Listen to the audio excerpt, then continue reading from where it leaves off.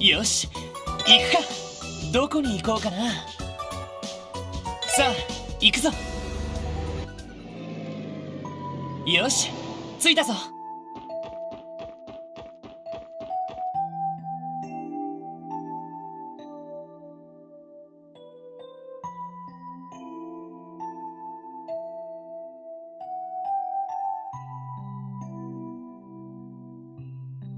やっぱり普段よりもお見舞い客が多そうですね。ええ、重傷を負った人が市内だけでも大勢いるから。ドノバン警部やイリアさんも入院してるんだよな。はい、2人ともまだ昏睡状態のままだそうです。ドノバン警部はフランたちをかばったらしくて、フランの回復が早かったのも警部のおかげだと思います。そっか。豪快なおっさんだったが大したもんだよな。できればイリアさんともども様子を見舞えるといいんだが。そうね。それで妹さんの病室はどこだい？ああ、301だけど、その前に受付に一言言った方がいいかもしれません。わかった、行ってみよう。セシル姉も相当忙しくしてるんだろうな。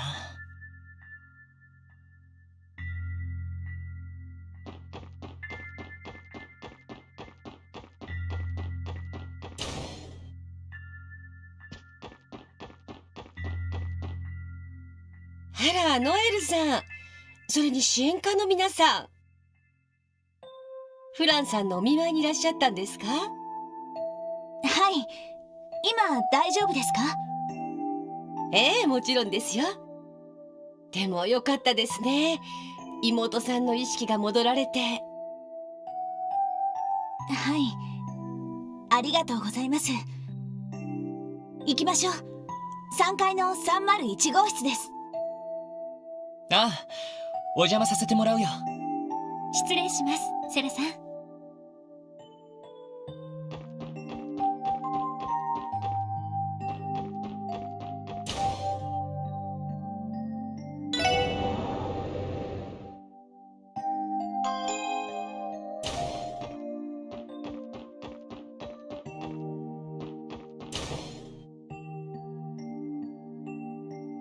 失礼します。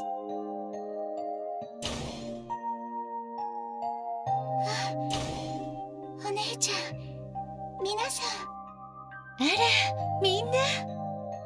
セシル姉、ここにいたんだ。すみません、今大丈夫でしょうか？大丈夫よ。点滴を交換しただけだから。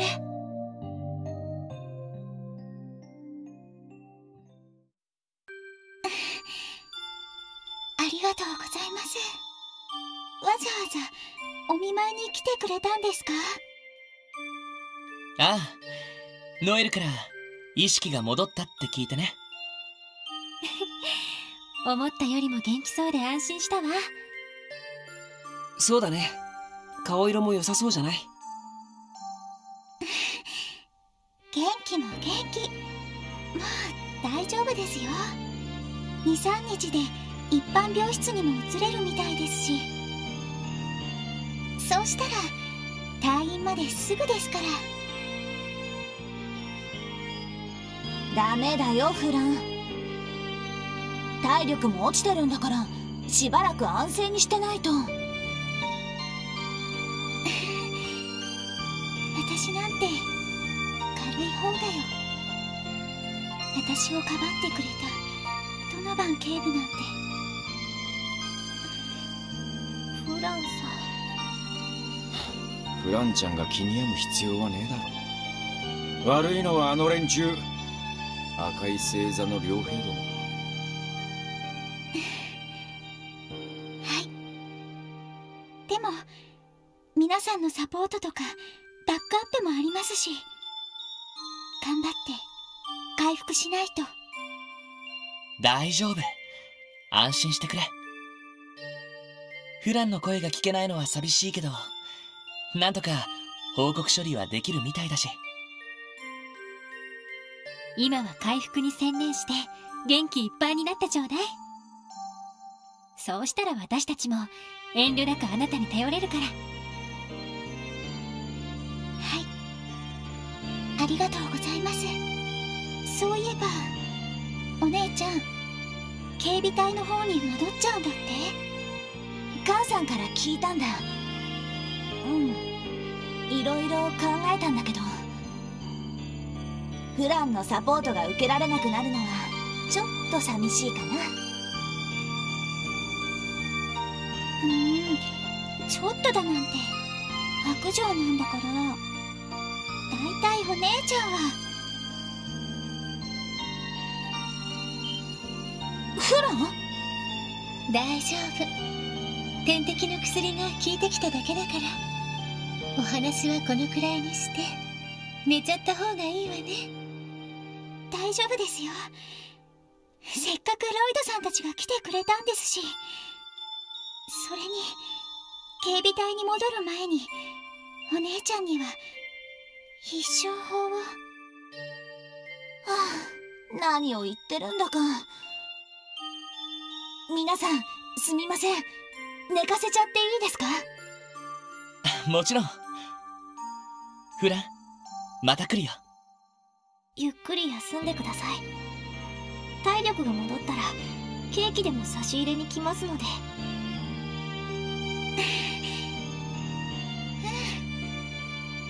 楽しみにしてるね。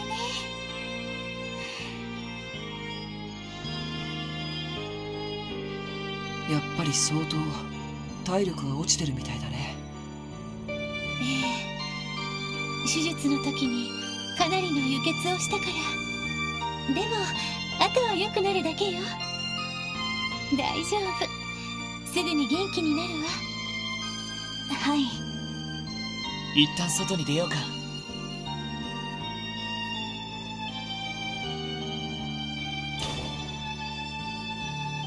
そういえば、やっぱりドノバン警備やイリアさんは面会謝絶なのかな。一応ね。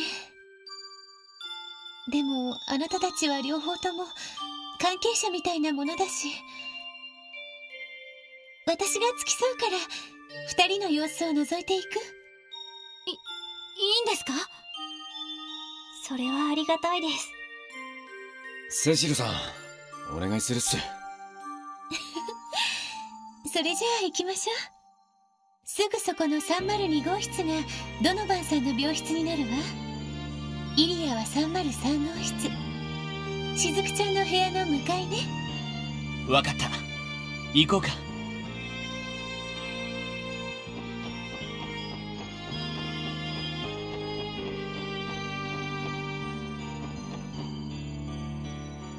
レイモンドさん、入りますよ。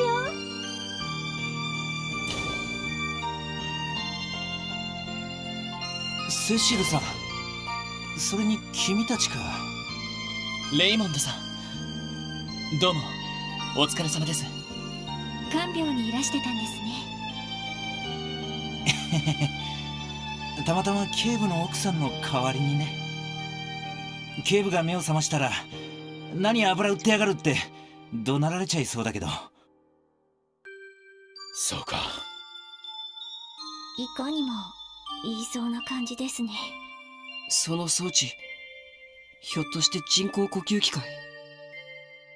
うん。呼吸器系にかなりのダメージを受けたみたいでね。なんとか意識が戻ってくれれば回復も早まると思うんだけど。警部はさ、爆発の時僕とフランちゃんをかばってくれたんだ。あの大変な時オロオロしてるだけだった不甲斐ない僕なんかを。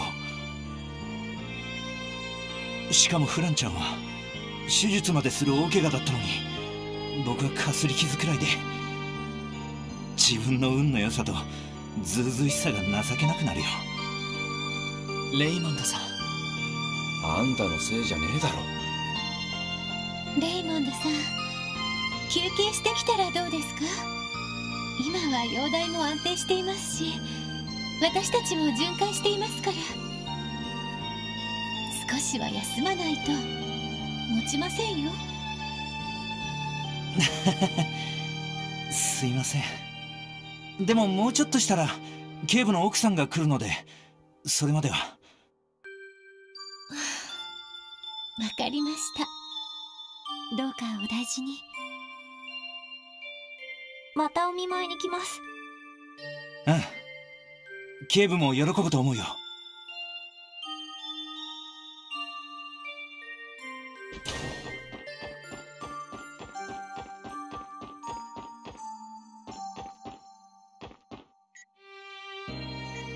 シュリちゃん、いいかしら。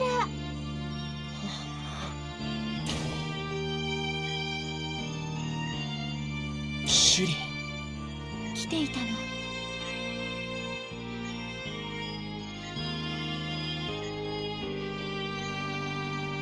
イリアさん。静かで綺麗な寝顔だ。いつもグースか豪快に寝乱れているくせに、こんなとイリア・プラティエらしくなさすぎるっての。容体の方はどんな？全身の骨折と内臓へのダメージね。手術の方は成功したけど、まだ昏睡状態が続いていて、今は生命維持装置に頼らざるを得ない状況ね。そこまで。くそ。意識を取り戻しても復帰は絶望的だってさ。信じられるか。あのイリアさんがステージに二度と立てないんだぞ。それも俺なんかをかばったせいで。そんなのってないだろ。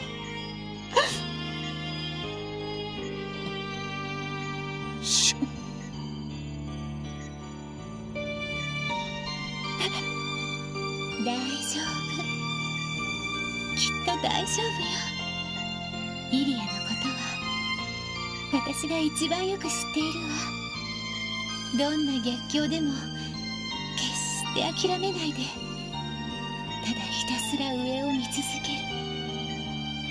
それがイリア・プラティエよ。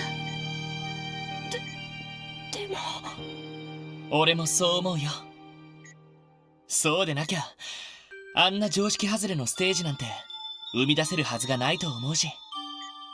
そうね。イリアさんの貪欲さがあって初めて実現できる空間だと思う。そこにステージがある限り、きっとイリアさんは戻ってくる。不思議とそう思えてしまいます。だな。今はエイドスとイリアさんを信じて自分にできることをやってきな。今日はともかく舞台の練習は欠かさない方がいいんじゃない？その方が彼女もつられて起きてきそうだし。うん、きっとそうだよ。楽しそうなステージにつられて絶対に目を覚ますから。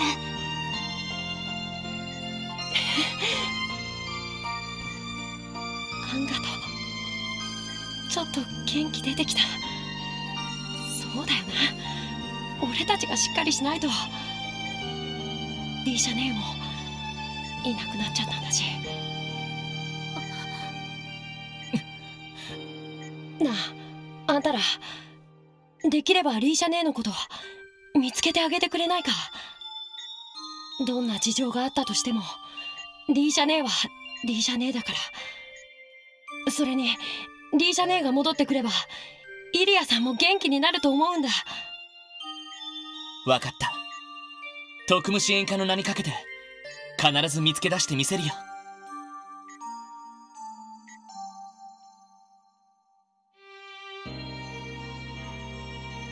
みんなありがとう。これでシュリちゃんも元気を取り戻せると思うわ。私も少し勇気づけられちゃった。セシルね。やっぱり相当深刻な容体なんですね。正直安心はできないわ。それでもやっぱり私はイリアを信じてるから。それに信じる人が多ければ多いほど彼女はそれに応えてくれると思うの。そうっすね。確かにそれがイリアさんかもしれません。しかしそうなると鍵はやっぱりリーシャか。ロイド、見つけられるのかい？正直わからない。本気で身を隠したんだったら見つけるのはかなり困難だろう。そうですね。行方不明のヘイユへ同様、自治州にいるのかいないのかもはっきりしませんし。カルバード方面に戻っちまった可能性もあるしな。だが首里蔵にあんな風に頼まれちまったら諦めるわけにもいかねえよな。ああ、もちろんだ。ヘイユへの行方と合わせて気を配った方がいいわね。私も動力ネット方面を常にチェックしておきます。本当にありがとう。私はナースステーションに戻るけど、ロイドたちはどうするの？ああ、仕事も残っているし、そろそろおいとまするよ。案内していただいてありがとうございました。こちらこそ大変な状況だけどお互い頑張りましょう。ただし無理はしすぎないでね。了解っす。お疲れ様でした。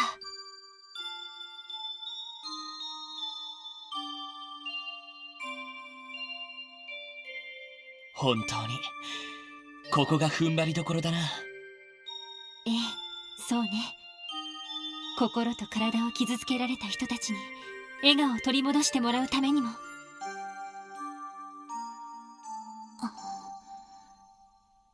踏ん張りどころか。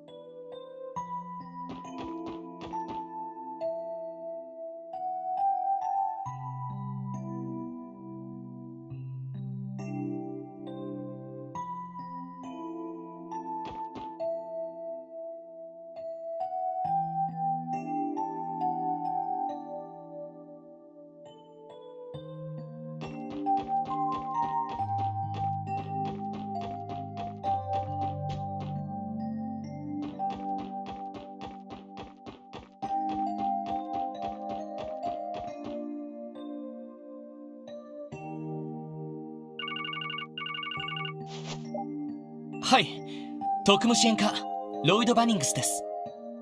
ああ、いたいた。今どこにいんのさ。あのな、こういう時はちゃんと名乗るのが礼儀だろ。ウルスラ病院だけど、どうしたんだヨナ。あんたら確か今日から支援業務に戻ってんだろ。ちょっと僕の頼みを聞いてくんないかなーって。いや、だから勝手に警察のデータベースを覗くなって。それにこっちだって忙しいのは忙しいんだから。ふふん、この前行方不明の遊撃士の捜索を手伝ってやったのは誰だよ。借り返すって言ってたよな。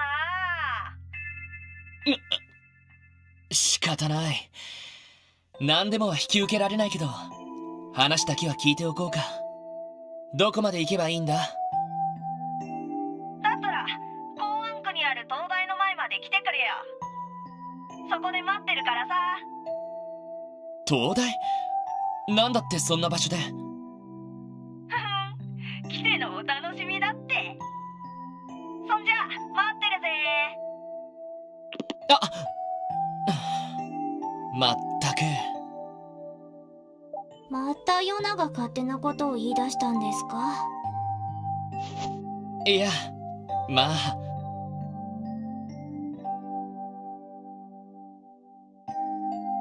はあ？なんだってそんな場所で。港湾区の東大というと、爆破された兵ゆえの建物の割と近くだったね。確かにリンさんたちの調査も手伝ってもらったし、話を聞いてあげるくらいはいいんじゃないかしら。一区切りついたら早速行ってみましょうか。ああ、そうしよう。まあこちらの都合を聞かずに勝手に行ってきたことですから、多少待たせても問題はないかと。はは、それもそうだな。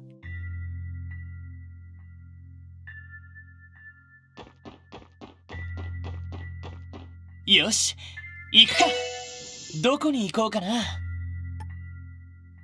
さあ、行くぞ。よし、着いたぞ。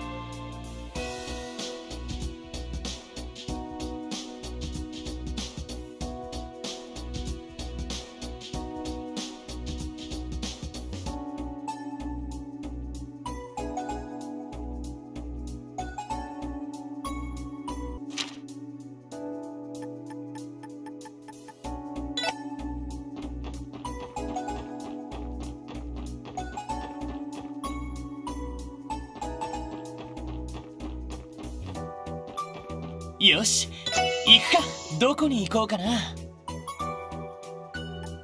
さあ行くぞ。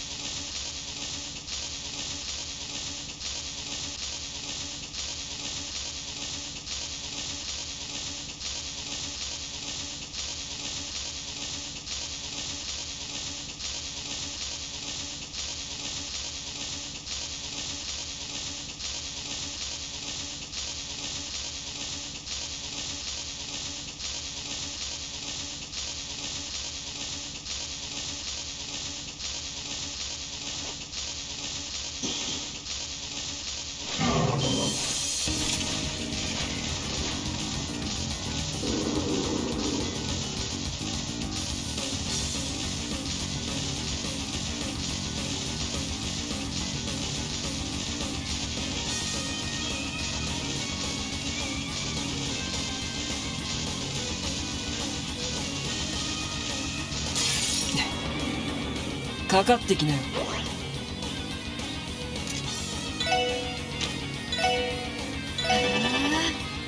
俺の番だな。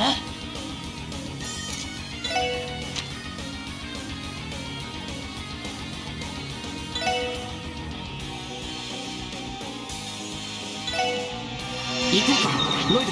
ああ、ここが勝機だ。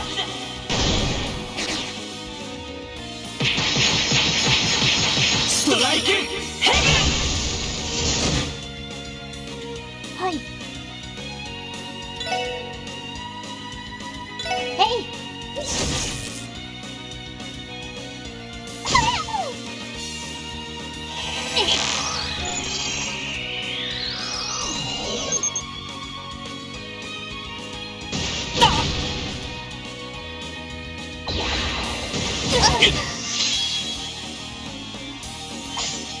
甘いね。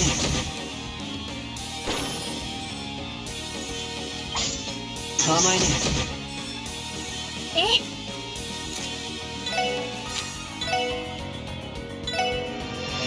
お願い、キムちゃん、お任せください。コールドゲーム。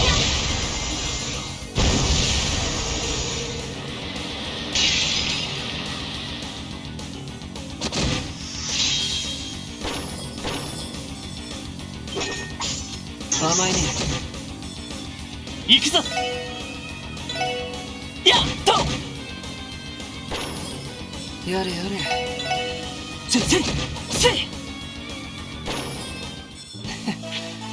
まあまあだったね。やるね。